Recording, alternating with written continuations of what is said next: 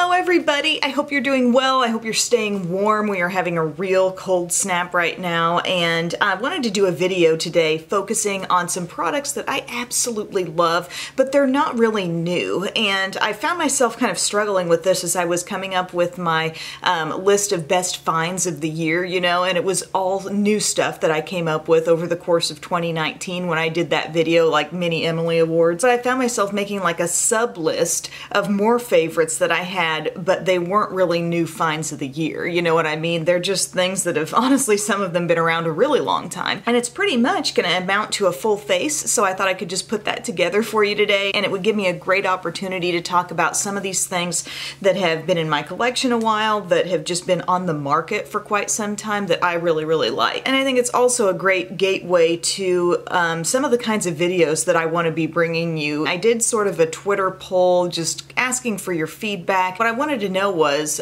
what are the videos that you would be most likely to watch that don't incorporate any newly purchased products? And I asked people to be as creative or unusual or whatever as they wanted to be, and I got some great ideas. A lot of you guys brought to light some videos that maybe I'd done in the past that you'd like to see more of, or just some brand new ideas in general. So I've made a huge to-do list, and I think it'll be great to put more of a focus on using what I have, shopping my stash, that kind of thing, and really just seeing the joy in your own collection, not just being focused on all the new, even though new reviews are fun, and I'm not going to stop like reviewing new products, because, well, I think maybe for some people you've been rubbed the wrong way. Like, if there's a new product, the reviewer is by default just going to love it and push it and plug it and try to get you to buy it or whatever, and you guys know that's not my style. I'll give everything an honest review, and there are many things that just because they're new, I'll try them, and it may definitely not be a recommendation, you know what I'm saying? So anyway, now that that's out of the way, let's go ahead and get started. And this product here, this foundation, I did feature it somewhere along the line this past year, talking about some of the most affordable drugstore items, and it is this Rimmel Stay Matte foundation. And this is kind of like a moussey texture, and there's actually a L'Oreal one that is very, very similar to this, but this one is going to come in, I think, at or just under $5, and I wear it in light buff, and the coverage is incredible, and if I really have my skin nicely prepped underneath, it wears great all day, and it's not going to look cakey. That being said, if you are a super like really dry textured skin, this may not be your favorite. It may not be savable, you know, with great moisture underneath. I'm not sure, but for me, normal skin type, a little bit dry sometimes, I can prep my skin really well and love the effect of this. And there were a couple of other sort of rediscovered foundations that I've really fallen into lately, one of them being the NARS Natural Radiant Longwear, which I talked about in my Sephora video, and also the L'Oreal Infallible Pro Glow, which I think is a great, just terrific lightweight foundation. I had come to the realization over the past year that it reminded me a lot of the Charlotte Tilbury Light Wonder, which I thought gave a great kind of subtle radiance to the skin, and so does the Pro Glow. I've just really enjoyed that over the past year, but this is kind of like my current favorite here, this Rimmel, and I love it with the Beauty Blender. Beauty Blender is best for me as far as getting it all worked in, but the coverage is so smooth and even, and granted, I'm not going for this every day, this kind of coverage, but when I want it, it's there. My phone's being extra loud today.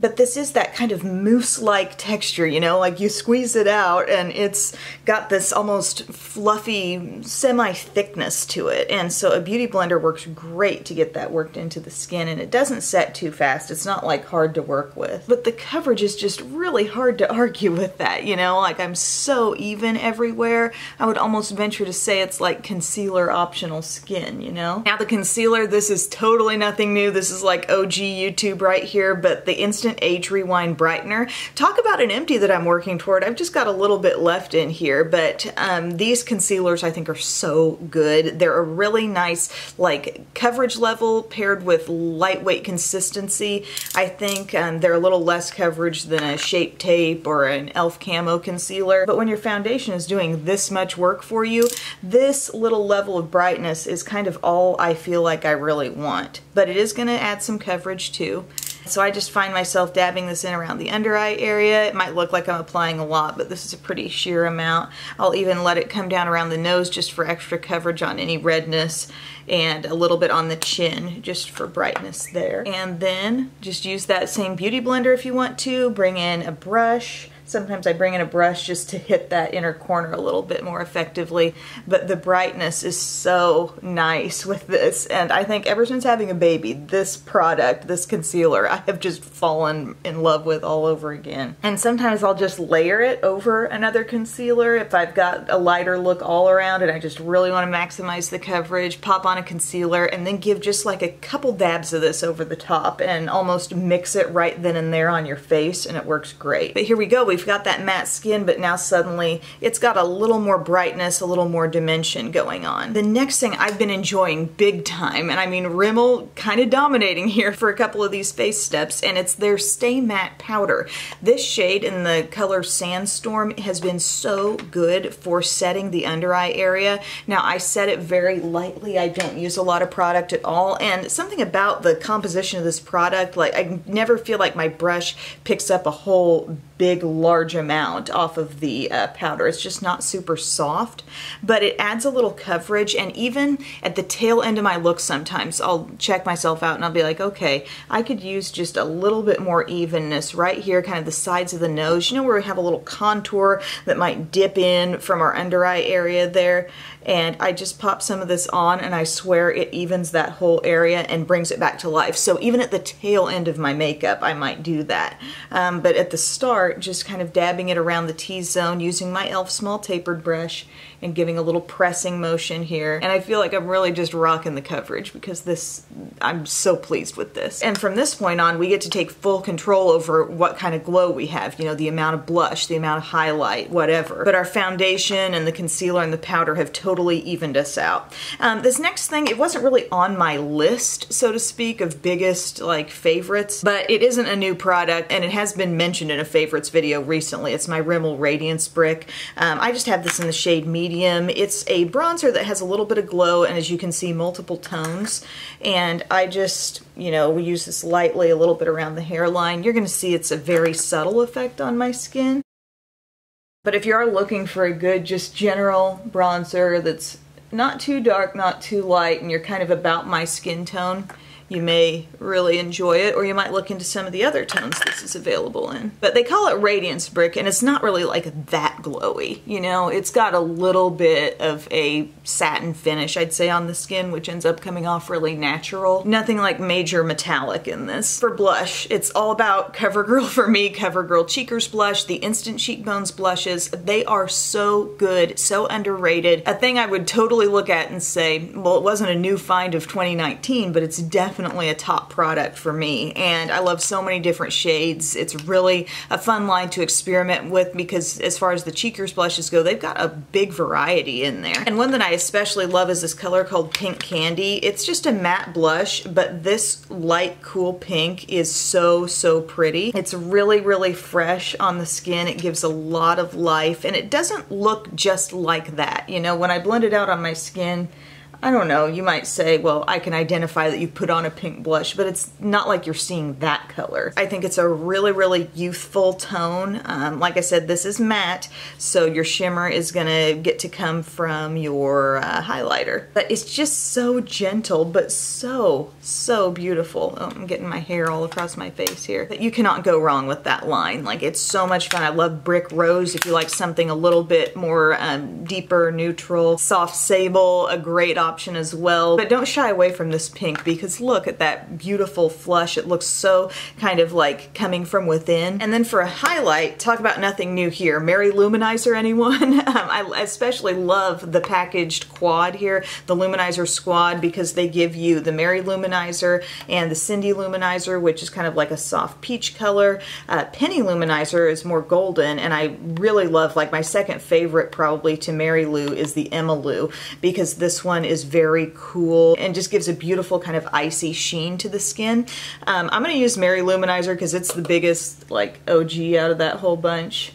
And you know, I love playing with different highlighters. I love seeing the different effects you can get, but this one is like just a really nice kind of pearly sheen highlight, but you really do see it, you know? It's always gonna look good no matter what. You could overdo it with this, let's be honest, like most highlights, you could go too far. But there's no funky texture, there's no like large particles in there. It's like if you were to pick just a classic highlighter that's just really doing it right, very basic but yet beautifully glowy, this is it. And then I'm going to set all this with my Urban Decay All Nighter. I hadn't specifically put this on my list either, but let's face it, Urban Decay All Nighter, I mean, this would be the thing I would reach for if I want the best staying power and a little bit toned down look of any powders on my skin. And I do think that's important when you're using the Rimmel Stay Matte. You definitely want to put some highlight on because it restores that glow, and then set your face for sure. I gave it about 6 mists here. This is the Summer Solstice scent, but you know, just standard all-nighter is fine. For brows, really the pick of the year for me was something new, a new find of 2019, and it's the Tattoo Studio Pomade. Looking back through my stuff, I didn't feel like I had a really like old product that was coming to light for me, so this is just sort of the thing. So some of you guys said, because I was talking about in my Get Ready With Me video, how some days like I skip the coffee because I'm just kind of in a hurry to get up here and get things moving and just don't want to take the time downstairs to do it. Like today I skipped the coffee, but some of you said just get a mini Keurig for your makeup room. And I'm like, oh, so I looked it up and there's some like adorable, really small size Keurigs, and I kind of feel like that would be an awesome thing up here. So I ordered one, and I'm gonna have like make a little coffee nook, and that'll probably be a whole video in itself. I don't know. You guys would probably be like, come on, Em. I wanted a video about makeup, not babies or coffee. Sorry. But some of you might enjoy that. I don't know. Let me know. Let me know your feedback in the comments section. And while we're doing brows here and just chatting, anybody who's spent any time on social media, like sometimes you get a not nice comment, right? And I feel like we're all guilty at times. I mean, the advice everybody on the outside will give you is just let it roll off, you know, don't think about it, don't let it, you know, sink in, don't let it penetrate your mind. And that's all good advice. I'm not saying that's bad advice, but you know, we are human beings, and sometimes it's hard to just like shake that stuff off right away. And the other night I was nursing Rhett. It was like, I don't know, 2 a.m. or something, 2:30. And I opened up Twitter and I just got a scalding tweet out of the blue, like just a really mean, terrible tweet actually. And it burned for a minute or two. But then I kind of decided, like, I'm not going to let this person or what they chose to say take power over my day. You know, I'm actually going to set out with the intention of having like the best, most positive day ever in response to like that. I'm not going to reply to it. I'm not going to give it any time of day. I'm going to move on from that and not let it affect me. And I went on and had a really good day from that. And so I wanted to share that with you, because sometimes we think that whatever is going on the outside has to dictate the way we feel that day because somebody said this to us or somebody did this to us or whatever. It's not just about social media, but things happen in our lives. And the message here is don't just live your life as a result of what somebody else did to you. You know, you can decide that, hey, that happened, but it doesn't matter. That's not me, that's them. I'm gonna go ahead and go on with my life and have a great day today because that's my decision. So it's within your control. Just remember that. Because yeah, that comment just like, it came out of the clear blue and I was like, oh dear Lord. Milani eyeshadow primer. There's an OG love. Always a love. Didn't necessarily think to specifically put this on my list for stuff here, but it's always here. Milani eyeshadow primer is like a pet, you know? It's like, always here. You don't really even have to think about it. It's pretty much always just going to be part of things. Okay, I just have 2 more things that I had on my list of loved products that are not new, and one of them is a little eyeshadow palette. And when I say little, it's like really little. It's my Viseart Petite Pro. This is a really loved product here. This is the original Petite Pro that came out, and I love taking this with me if I travel anywhere. I feel like it's a really complete little palette, and just here recently I've come to appreciate it more, and in the spirit of using what I have and seeing the value value in my own current collection. Like, I'm really digging this all over again. I think I'm actually going to start with a dark shade on the outside. This is kind of like a viewer suggested tip from that video where I took all your tips. I'm going to go to this rusty like mix of dark brown and rust. And I'm going to start patting this on the outer corner. So much intensity. And just get it going there with my brush. I'm not going to blend it yet. But these are just like pigmented little powerhouse shades, and there's different versions. There's one that has like a little bit of plum and green, which I do like that as well.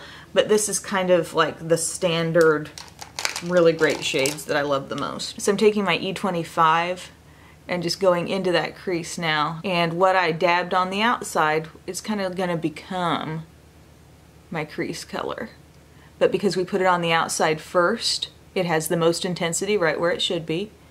And then we just let it shear, shear, shear on in. So there was nothing on this brush when I started engaging it in this look. And look at that. I mean, I could stop there. My goodness.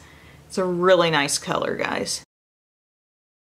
But a Petite Pro palette would be a great way to try this brand if you've never tried anything from Viseart. They've of course got their larger Grande Pro palettes and more expensive ones. They've got their Theory palettes also that are like 6 shades. But something I think is so cool about their Petite Pros is that they are so small, but the quality is so totally there. You know, it's not, they didn't skimp on anything with these. Alright, so I've got that all blended to where I feel like I'm nicely dark in the outer corner, you know, where the shadow was first placed is where the most intensity goes.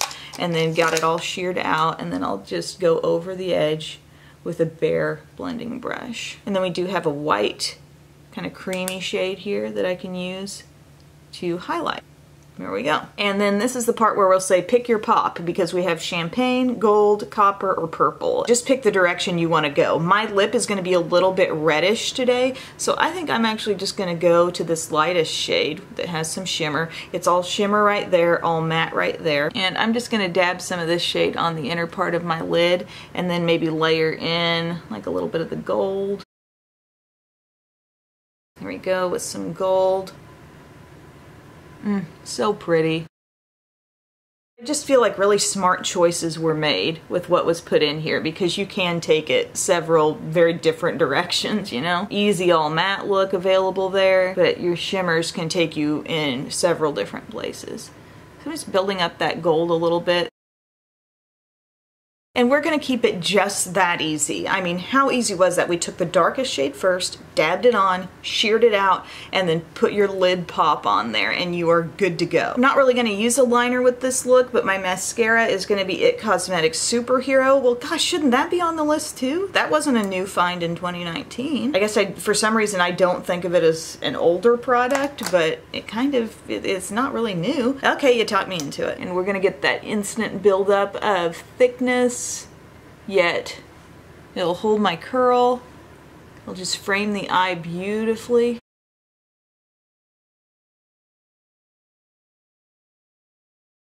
I'd really be interested to hear in the comments section, like, how many of the products mentioned in this video do you already have in your stash, and has it been a while since you've used them, or are you just, you know, hardcore loving them all the time too?